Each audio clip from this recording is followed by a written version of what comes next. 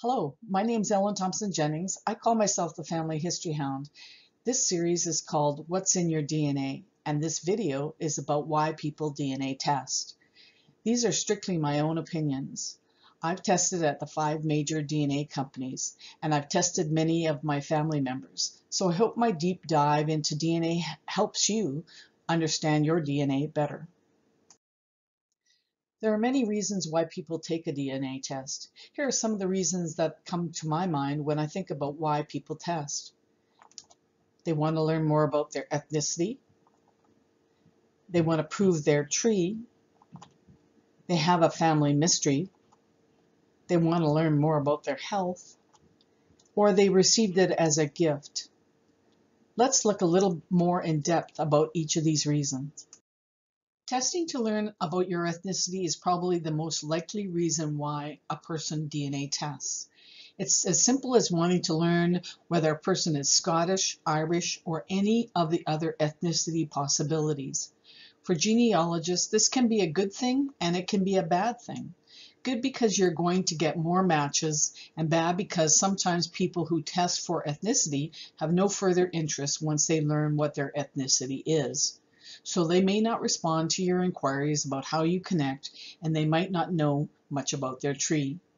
But we all hope that once they learn their ethnicity and receive those matches, that this sparks their interest to learn more, and perhaps a genealogist is born. Note that each of the DNA companies has their own core populations that they compare your DNA results to, so your ethnicity may vary from company to company.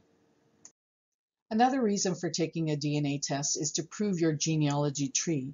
I've heard some people say, I don't need to take a DNA test. My family tree goes back to the 1700s. But is your tree accurate? By taking a DNA test, you can prove whether those people really are your people and you're not researching someone else's tree. Having a family mystery is one of the reasons I DNA tested myself and so many others in my family. On my blog, Hound on the Hunt, I talk about the Beaten Batten mystery. This mystery is that my maternal great-grandfather was adopted. He was raised by the Beaten family, and his sister Annie was raised by the Batten family. Through DNA testing, I know they were related to each other, but who were their parents? On my father's side of the family, my grandfather was born illegitimate, and he never knew who his father was. Without DNA testing, each of these branches of my tree would be the end of the line for my tree. For those that have unknown parentage, DNA can be the only way they discover more about their ethnicity, health, or family tree. Health is another important reason to DNA test. We all want to know more about ourselves, so knowing the potential of various genetic predispositions to certain illnesses can be very important to us. By knowing more about these potential health issues, we can take the necessary preventative steps to reduce the chances of those health issues, or we can advise our doctor and possibly have additional genetic testing. 23andMe was one of the pioneers in this field of DNA testing, but now all of the other major DNA companies, those being Ancestry, MyHeritage, Family Tree DNA, and Living DNA, offer a health component of DNA testing. Note that some of these tests are only available in the US, so be sure to check the links in the show notes. I've tested at 23andMe, but originally it was just for genealogy reasons. I didn't want to test for my health because my mother had died of complications from Alzheimer's, and I didn't want to know whether I had that gene. Finally, I succumbed to the request from 23andMe to upgrade my kit, but I actually didn't look at the results for over a year. When I finally did, I found out that I had one of the 2 genes for Alzheimer's. Does this mean I will get Alzheimer's? Well, actually, no. It means I have a 5 to 7% chance of developing Alzheimer's disease by age 75, compared to 3% chance for the general population. By age 85, that risk is 27 to 30% for people with my genetic results, compared to 11 to 14% for the general population. When I learned this, it was actually a bit of a relief because prior to that, every time I didn't remember something, I was panicking, wondering if that was a sign that I was getting the disease. It also meant that even though there is no proof that I can prevent the disease, I could work at eating healthy and exercising to do whatever I could do to give myself the best possible chance. After all, obesity, high cholesterol, and high blood pressure increase the risks of Alzheimer's disease in older age people. Darn, getting healthy seems unavoidable.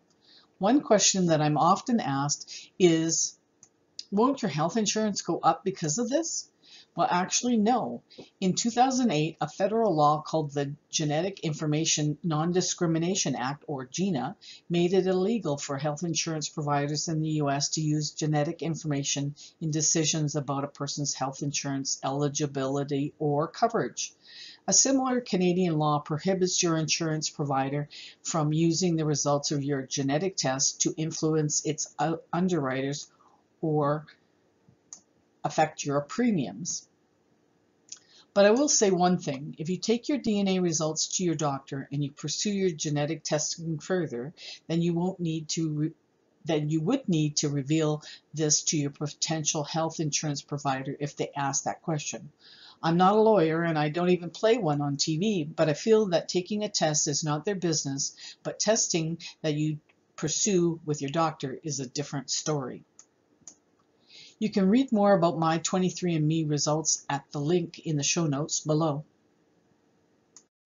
Often people are so excited about their own DNA results that they might give someone else in the family or a friend a DNA kit for their birthday or Christmas. As much as taking a DNA test can be super interesting and you can learn so much about yourself, you need to remember one thing. You might find out something you didn't know and you possibly didn't want to know. I don't want to discourage you from taking a test. I mean, I want to find out if you are my cousin, but you need to know that you may learn that your father isn't your father or that you were adopted and never told.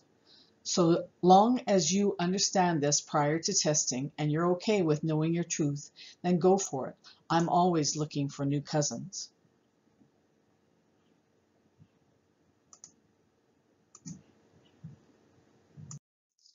So now we've covered what I think are 5 of the many reasons why a person takes a DNA test. I'm sure there are many more. If you're thinking about DNA testing, I hope this helps you with your decision. I'm Ellen Thompson-Jennings and I call myself the Family History Hound. Please like and subscribe to my channel and be sure to ring that bell to be notified of a new video.